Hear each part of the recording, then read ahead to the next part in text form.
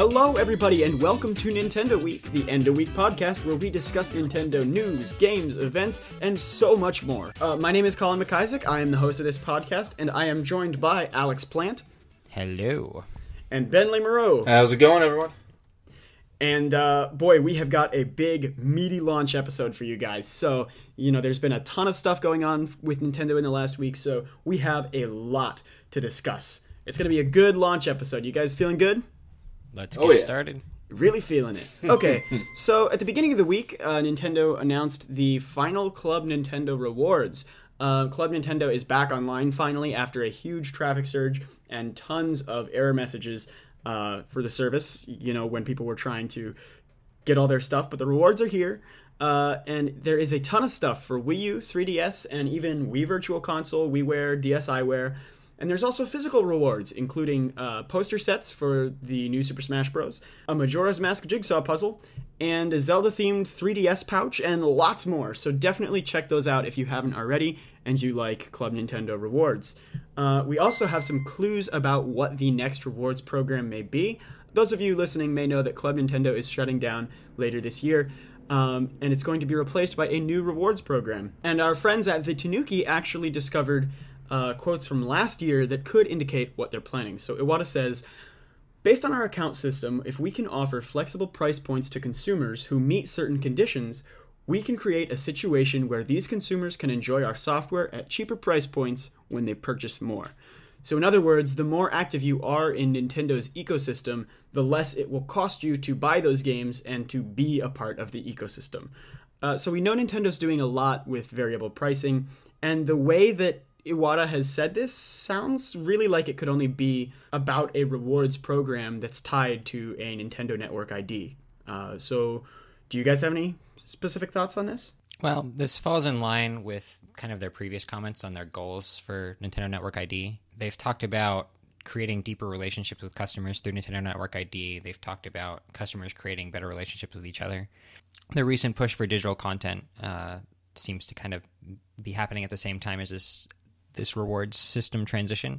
So it sounds like the digital push is going to go hand in hand with this whatever this new reward system is. And they took the first big step towards this last year when they made it so that your eShop account is shared between 3DS and Wii U, and that all of your money can be used for both. If you put money on your Wii U, you can use it to buy 3DS games, and vice versa. So that'll make it much easier for them to implement a better rewards system. Yeah, I agree. And they actually, I believe it was in that same update where they tied eShop accounts to Club Nintendo and automatically registered your eShop purchases to your Club Nintendo account. And I think that there's some just really interesting potential for this way that they can incentivize people to buy more games by offering them for cheaper prices the more games you buy. That's like a model that no other company has tried before, and I don't really know what it could really lead to, but I think it's very interesting, especially regarding consumer loyalty and stuff like that. Well, Ben brought up the whole cross-platform Nintendo Network ID initiative from last year, and looking at the recent Smash Bros. Launch, I think it's very conceivable that we could see something where they've offered kind of two alternate versions of a game, one on handheld, one on console. And if you buy the one on console, you'll get a discount on the one on handheld. I think that'd be very appropriate for this kind of unified ecosystem that they're pushing for, and would be a really nice way to debut a new rewards program. And we've seen a couple of smaller, cheaper games be available for cross-buy on Wii U and 3DS, where if you buy it on Wii U, then you can download it for free on 3DS. So that might be something to start pushing more in the future. Stars. Yeah, those little digital-only titles right. They seem to be putting in practice already. Right. So the final thing about Club Nintendo this week is that Flipnote Studio 3D is finally here. It came out in Japan in 2013, but due to what Nintendo called unexpectedly high consumer interest, they delayed the release of Flipnote Studio 3D in other regions, and it's been a year and a half since then, but it's finally out. You can check your Club Nintendo to-do list for your download code. We have some new details, too, on Ironfall Invasion. It's a third-person shooter by an indie game studio called VD Dev. You may know of Ironfall Invasion from the recent Nintendo Direct. It had its own little segment coming up. It's coming to the 3DS eShop later this month, and we have some new information on the title. Reading this from the article here on Gamnesia, Players can expect 11 levels, including some pretty long ones, and various minigames. The story will involve traveling around the world to fend off 10 types of alien enemies. The main character, Jim, also has a female companion named Samantha, who will be playable in certain levels.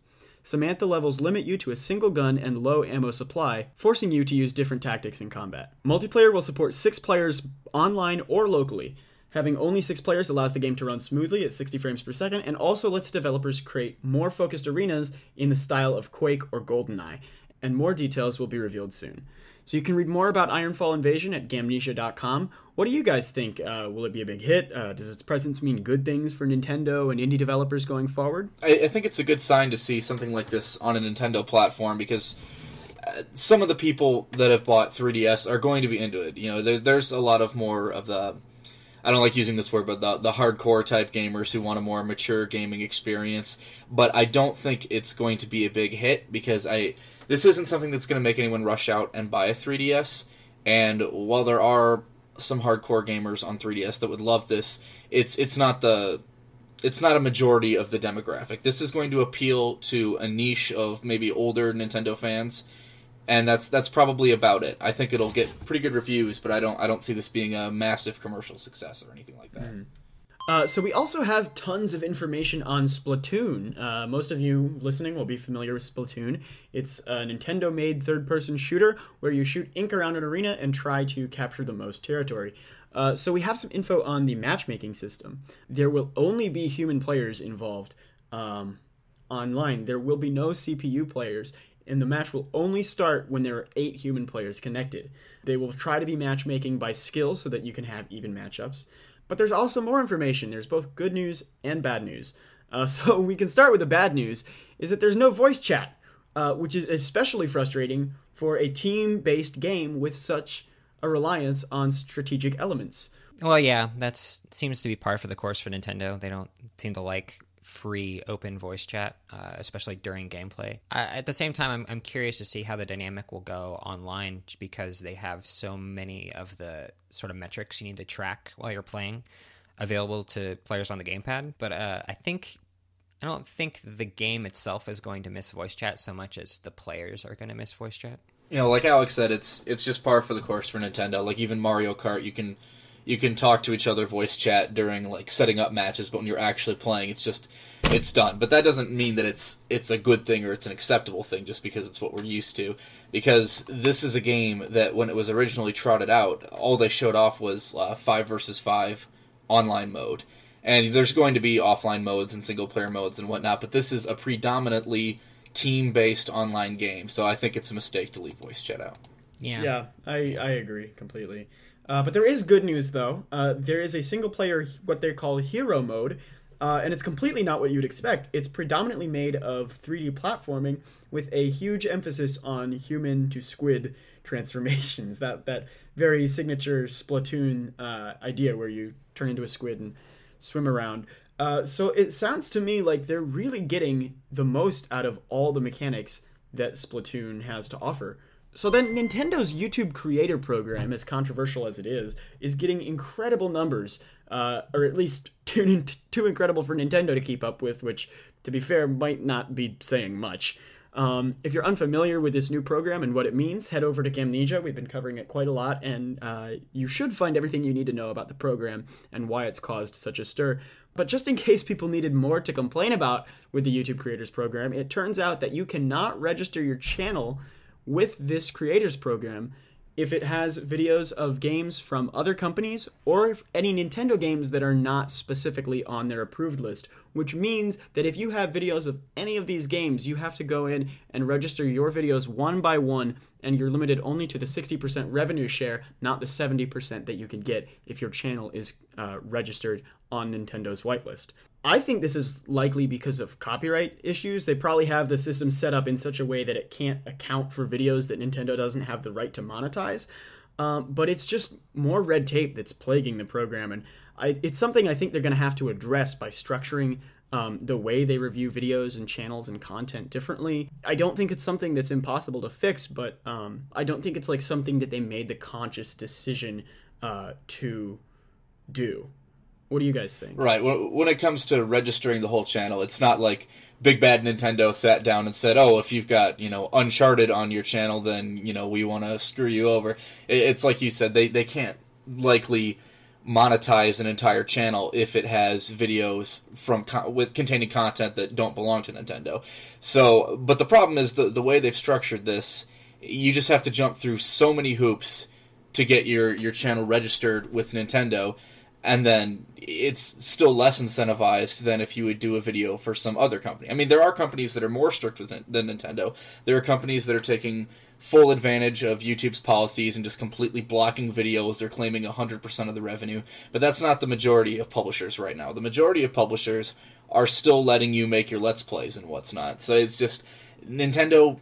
It's not a good PR move for Nintendo, I would say, to do this, because you're already seeing a lot of famous Let's Players with millions of subscribers speaking out against it, and I think it's a good point that some of them have made, that it's almost like Nintendo is losing free advertising by doing this. They're gaining money, but they're losing advertising. Right. I think it's ironic that you bring up the point that it's essentially that this is a bad PR move, because I feel like the channels inadvertently become Nintendo PR vehicles. If they're registered for their system, because they're playing entirely by the rules of what games Nintendo wants to promote. They're monetized for Nintendo, so I don't know. I just think that's interesting. Well, yeah, and I think both of your interpretations are spot on, and one of the reasons why I say that is if you look at the list of approved games, you'll notice, and this kind of speaks to, first of all, the what you were saying about they don't want to use third-party content, and what we're saying about how it's too much red tape for fans. Is Smash Bros. Isn't on the list. Why? That doesn't make any sense. Because it has Mega Man and Sonic and other third-party stuff. That's got to be the reason. There's even some major first-party games that are missing from it. Like some of the Zelda games are missing. I think pretty much all of the Pokemon games are missing. Well, Pokemon's also in this kind of sticky situation since Game Freak is technically not Nintendo. Right. But the fact that the examples like Pokemon and Smash Bros. Are missing show that they're not. And they've been very active in the communities for these games. Like they just endorsed Smash at the, what was that tournament called? Apex, I think. Apex, yeah. So it's not that they're trying to hide Smash Bros. From the public eye and not let fans kind of have their own community events and things. There's got to be some legal implications. We also have new information for Pokken Tournament, the upcoming crossover between Pokemon and Tekken. Battles will have a field phase and a duel phase in Pokken Tournament. So the field phase is more like traditional Pokemon battles, actually. You see the battle from behind your Pokemon, that's the vantage point. You use long-distance moves to do damage to your opponent. But when you use certain moves, like grabbing, you transition into the duel phase. And the duel phase is what we've seen in like trailers and stuff. It's essentially traditional Tekken. You can attack, shield, or grab, and just like in Smash Bros., each of those three commands trumps another. So shielding trumps attacks, grabbing trumps shields, and attacks trump grabs. We also have more info on support Pokemon. They can attack, they can interfere with your opponent, or they can buff your attacks. And if Pokken isn't enough Pokemon information for you, you can get the Johto starters in Pokemon Bank later this month. If you have access to Pokemon Bank, then between February 27th and November 30th of this year, so that's a long time frame, you can get them. They have their hidden abilities, and you can transfer them to any Gen 6 game. So that's Pokemon X, Y, Omega Ruby, or Alpha Sapphire. So a few days ago, we had a video presentation for Xenoblade Chronicles. That was February 6th. Alex, do you want to talk about that? Yeah, sure. I guess I'm the Xenoblade expert or something. I would say the main focus of this presentation, which is not a Nintendo Direct, which I found very interesting, was the game's world. There are 5 main continents. Each of them kind of has its own theme. They're very familiar themes for the most part. There's a desert world, there's a forest world, there's a grassland world, a volcanic world. So it's basically Super Mario Bros. Well, with robots. Yes, but with sci-fi and an actual world, and it's not, and not as many shrooms, and not as many shrooms, and not as many blocks. But more swords. And we've heard historically that the world of Xenoblade Chronicles X is supposed to be 5 times larger than the world of Xenoblade Chronicles, and it has 5 main continents. It has 5 main continents. So oh, there you go. the reasonable assumption would be that each of those continents is roughly the size of Xenoblade's world, which means, even though these themes are themes that we've sort of seen in other games before, the way that they'll be fleshed out in this new Xenoblade should be much deeper and much more diverse than most of the worlds we've seen in past Nintendo games. So we also got a ton of news about some new features that Xenoblade Chronicles X has, like online co-op, USB keyboard support. Alex, do you want to talk about that? Online co-op is the big one because people have been speculating on that since they revealed the game, and you could make out a chat window in the initial trailer. But it's nice to have it finally confirmed. Recently, we had a comment from one of the developers that they had added sort of non-traditional, sort of more passive online experiences similar to what we've seen in games like Dark Souls or the Miiverse integration in Wind Waker HD, where you can send messages to each other and share information. But they've confirmed that, yes, you will be able to go on quests with your friends online with up to 4 people in a party at one time. So that's, as far as I can remember, that's a first for what would normally be a single-player focused game on a Nintendo platform. They've never had this level of online integration, online co-op. Well, not only before. on a Nintendo platform, in a Nintendo published game too. Yeah. I find that very interesting. Yeah. And for an RPG of this scale, it's just it's amazing that they were able to make it work technically, because this isn't like an MMORPG where the quest gameplay is really segregated from sort of just wandering the world. This is a game where it's an open world adventure, and there just happen to be quests in it. And for them to implement online and be confident that it's working properly is a big step, I think, for a Nintendo published game.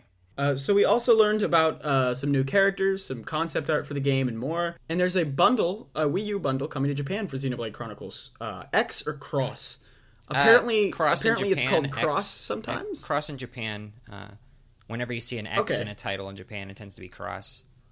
But then in America, it's pronounced X? Yeah, it's just X in America. Huh. Okay, so we also got some news for Xenoblade Chronicles 3D. That is, it is definitely coming to North America, and it's coming on April 10th.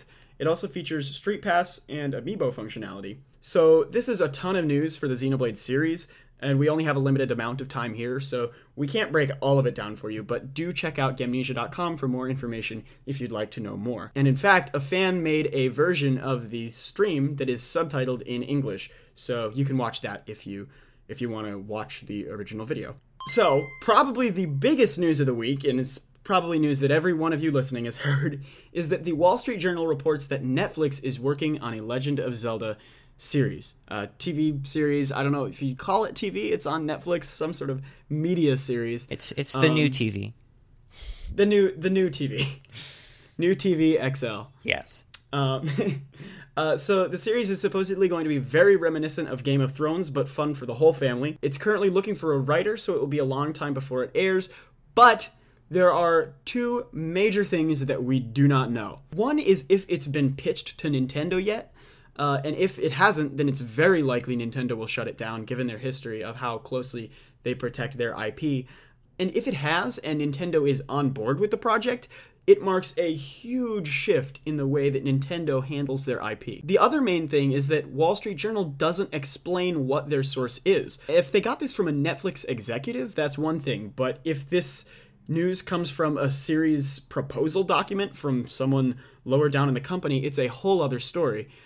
So we don't even really know that Netflix is actually on board with this project either. But even so, the internet has exploded. People are getting excited. Our sister site, Zelda Informer, is having a field day thinking of everything this could mean for the Zelda series. So if you want to read some more speculation about the Netflix series itself or what that might mean for the future of the Zelda franchise as a whole, be sure to visit Zelda Informer and check that out as well. Yeah, so I know you were saying that Nintendo typically plays their cards close to their chest as far as licensing goes, but I think Iwata, it was about a year ago or maybe a little more, made a comment about how they're going to be a little bit looser with their licensing. I thought that might have meant merchandising primarily, but we've seen game adaptations too. So I think it's very possible that they are kind of looking to expand that licensing push into TV and not just into games. We'll see though. It's possible. I don't know that Nintendo would be comfortable going that far just yet though. But we'll see. Also in multimedia news, Nintendo tried to gain the adaptation rights to Harry Potter all the way back in 1998. Back when the Harry Potter license was being sold off in 98, Nintendo was a major party that was trying to acquire the adaptation rights. One of their internal studios halted all work on all their other projects. They scrambled to create pitches for Harry Potter video games, including a third-person adventure game, which, for those of you unfamiliar with the genre, that's essentially like Zelda, and a video game based on Quidditch.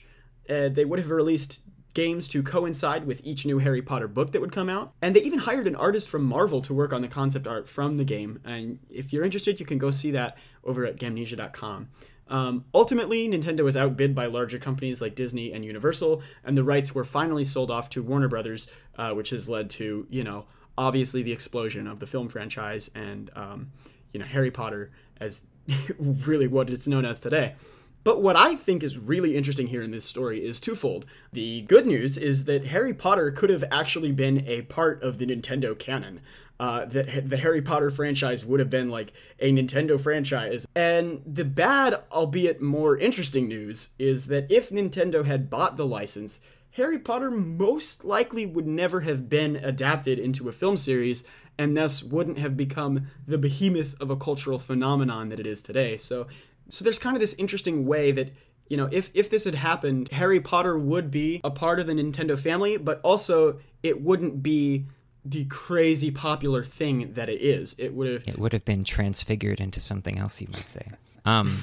What interests me about this whole story is you have Nintendo bidding on a Western property, and they're hiring someone from Marvel, which is a Western property. And this is in 1998. Yeah, this isn't, in 98, the West was their major player. I think N64 was only doing well in America, and GameCube was even worse. Oh, was it? From the timeline perspective, it makes sense to me, but when you look at the history since then, it seems they've been focusing more on Japanese stuff and publishing, Japanese games. So it sounds to me like they've tried to break into this sort of world of Western IP or Western-styled properties, but they've been unsuccessful, so they've sort of given up on it.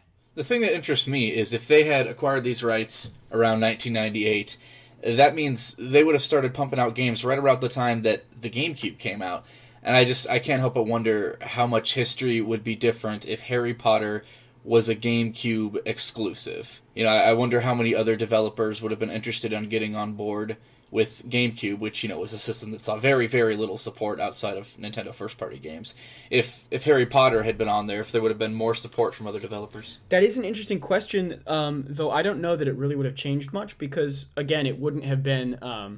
I think that the film series is really what launched Harry Potter into such a wild success. Well, it's certainly a long-term success, yeah. Right. So I don't know that without the films, a GameCube exclusive game from Harry Potter would have really made much difference. That's a good point. But it still would have been on GameCube. Well, yeah. But it's an interesting question. I'm sure the Quidditch video games would have been better made by Nintendo. Yeah. Than by EA. And finally, a new Smash Bros. 3DS update is available now, version 1.0.5, and it adds lots of new features. It adds amiibo functionality and sharing features for replays, snapshots, and more. Amiibo functionality is the same as it is on the Wii U version of the game, and you can even use amiibo that you've trained up in the Wii U game on your 3DS. Of course, this amiibo stuff only works when playing on the new Nintendo 3DS, but if you aren't planning to upgrade to the new system, a peripheral device that lets you use amiibo with older models of the 3DS is coming out later this year. The weird thing about this update is that you can no longer view any replays saved from older versions of the game, which has led to people speculating that there was balance patching for the characters, but the details of what was actually rebalanced, if anything was rebalanced, have not yet been sorted out. A side note on the issue of replays, the recent update for the Wii U version, which added more 8-player Smash stages, also, I think, blocked your old replays. So I think we can expect that to be just a constant with all their updates, regardless of what they include. Now, didn't Nintendo say they weren't intending to add any more balance patches? Right, but the question is why replays would be completely disabled from older versions of the game if there wasn't if there weren't some changes to the balance of characters. Because the way that replays work in Smash Bros. Is it recreates the data of the battle and regenerates what happens in the battle. It doesn't save it as like a video. It saves it as something that it re-renders every time you view the replay. Right. So the only reason that I can think of, and that a lot of other people in the Smash community can think of, that it would render replays unviewable is that there was some change to the way, even if it was like one character, one attack gets changed by 0.5%, even if it's something as small as that, that's something that would completely disable any replays for that character because the game wouldn't be able to recreate what happened in the battle. Well, and it may be something where amiibo data, for example, changes the way character data is loaded in some way, in some substantial way. And I say that because Smash Bros. Seems to be very, especially on 3DS, seems to be very heavily customized and is really getting all the juice it can out of the system. So it may be that in order to accommodate amiibo, they needed to make some substantial change to the way data is processed across the entire game. But I don't know. I can only speculate. So the final piece of news is something that actually came out just earlier today. Former staffers from Rare have teamed back up. They formed an indie company called Playtonic Studios, and they are developing a spiritual successor to Banjo-Kazooie. This news isn't strictly Nintendo, but because of how embedded Banjo-Kazooie is to this sort of Nintendo fandom, we feel it's important to bring up. But we're not going to be talking about it a lot, so you can visit Gamnesia.com if you'd like to know more. But if you think we should talk about it on this podcast, then definitely send us an email. At the end of the episode, we'll explain how you can do all that. And let us know that you want us to talk about Project Ukulele is its name. But we're calling it Mingy Jonjo. I said Minji Jongo, but I don't. Who knows? Who knows? There's some upcoming dates, though, to keep in mind if you're a Nintendo fan. February 17th is Nintendo's financial meeting. Their investor briefing, I believe it is. Iwata's going to go up and say some things and go home. People are going to ask him why he doesn't put games on Drake cell and Josh phones. References. Exactly. More than one. Many more than one. Oh, yeah, and when's your newest platform coming out? They'll ask that, too. And on February 12th, this Thursday, there will be a Majora's Mask 3D live stream. And that could have some announcements about physical products. I wouldn't get your hopes up, but it's something to keep an eye out for. There may be some news in there. And just as an announcement to people who are thinking of getting the new Nintendo 3DS when it comes out this Friday, be sure to get your pre-orders in ASAP, because the red new Nintendo 3DS has already sold out at GameStop, and judging by Nintendo's recent history, other colors and other retailers are likely not very far behind. Oh, and an addendum to that, I heard earlier today that they actually have sold out all of their new 3DS stock online at GameStop. So yes, it's happening. It's Nintendo's happening. Nintendoing and GameStop is GameStopping. I just see that Ron Paul gif. It's happening.